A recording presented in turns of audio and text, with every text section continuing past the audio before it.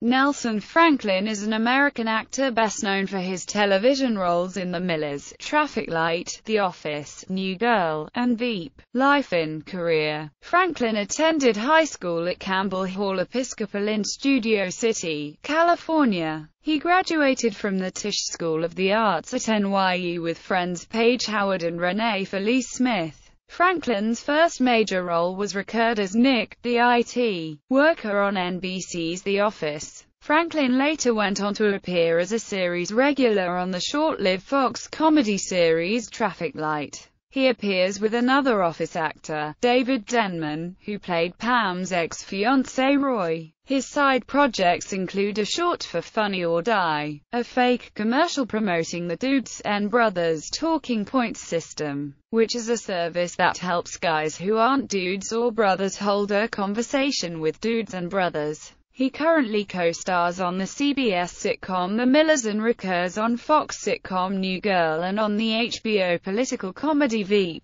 Filmography.